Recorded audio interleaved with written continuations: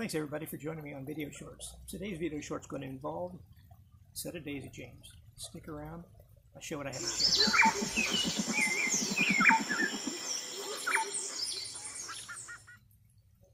Alright gang, here's something that's very familiar. You've got your hammock all set up, you're between two trees. In this case it's a pole, but it used to be a tree at some time.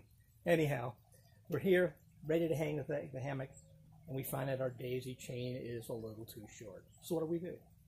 Well, you know, most of us just take it and go up on that tree up there and wrap it a few times to bring the sweet spot up to where we need it.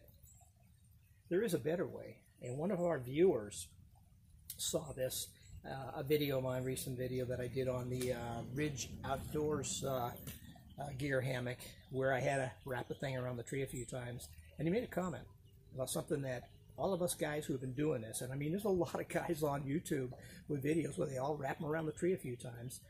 Even companies are doing it. So we've got guys with experience, guys with no experience, what have you, doing the multi-wrap up in the tree. But this viewer came up with a very quick and easy idea. The viewer's name is Michael Horn, and I just wanted to give him credit for it. But let me show you what he came up with, and you're gonna why didn't I think of that? I wish I had thought about it, to be honest with you. I mean, it's so simple. I wish I'd thought about it, and I'm sure a lot of you guys must say the same thing. Okay, so instead of putting the normal end we would put up there, wrap it around the tree, you just reverse it. Put the daisy chained end on there. Pull this through, and look where the daisy chains are. Let's move this back a bit and give you a better shot of it.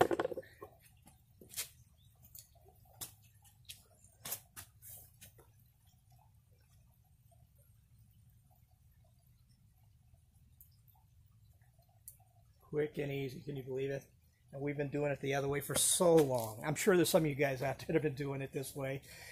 Michael Horn was the first one to pop up and told me about it, and I just had to show my stupidity and a lot of our ignorance on this kind of thing, and let's get it out there so you can all understand what's being done, how to do it.